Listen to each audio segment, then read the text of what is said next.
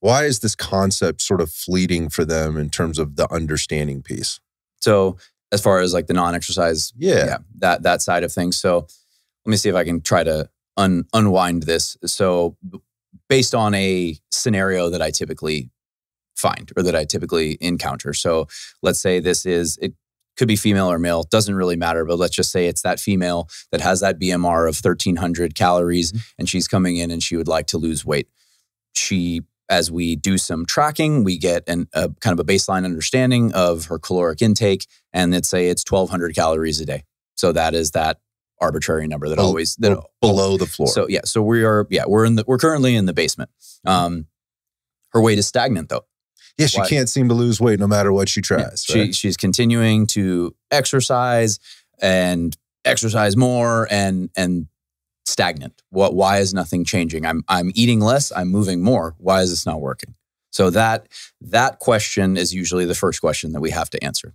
So if calories in, calories out worked perfectly, this person that is eating below their basal metabolic rate, if they were to keep that up for enough period of time, they would starve to death. Mm-hmm.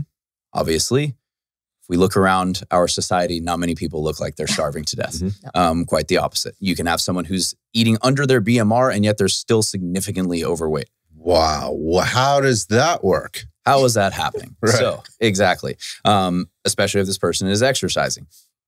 So you can kind of think of it as your body trying to stretch a paycheck that is never going to be enough to cover all of the bills. So if you've been in that situation in your life before and you know that, okay, this is what I'm getting paid and this is what I got to pay out and the math ain't mathin'. Indeed, I've been there. So what are we going to cover first? Well, I got to keep a roof. I got to pay the rent, the mortgage, whatever. I got to eat. So, okay, I got rent and I got food covered. You can think about that as that's like your basal metabolic rate. And then you have all these other things, all these other areas of your budget where you're like, I gotta down-regulate what I'm spending. I gotta pinch pennies, basically.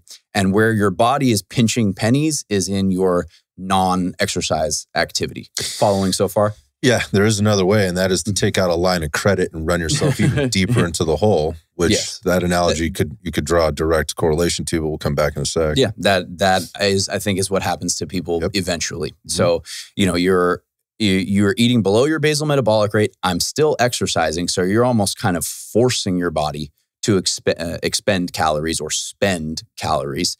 And your body's like, we're running out of money here. We're getting down to our last pennies here. So we got to cut something. And what gets cut is your non-exercise activity. So whereas in your exercise activity, you're somewhat forcing a certain caloric burn. Mm-hmm. Your non-exercise activity is more of an unconscious caloric burn, and your non-exercise activity where your body pinches pennies is in your movement outside of formal exercise. So this is in ways that you are most likely not going to notice. Kind of unconscious of, right? That right now I'm moving my hands all over the place. If I was in a down-regulated state metabolically, my hands would be resting. I would be moving my body around less. If you sit at a desk all day, maybe you get up and down from the desk less frequently. You're less fidgety. You're not walking around the house as much. All of that activity gets down-regulated and you become more sedentary outside of formal exercise in ways that you are not noticing.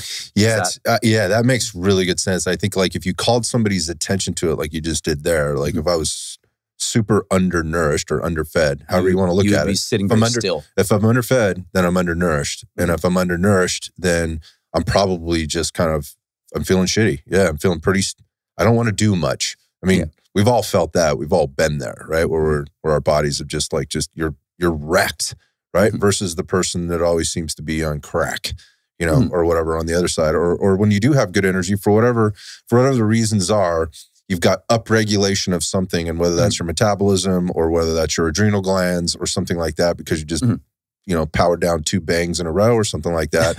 Like, what that looks and feels like. Yeah. Mm-hmm. So I think but if you call somebody's attention to it, like when you're really hungry or you're really tired, like, are you more apt to move or not move? I think the answer is obvious. Yeah. Yeah. So that,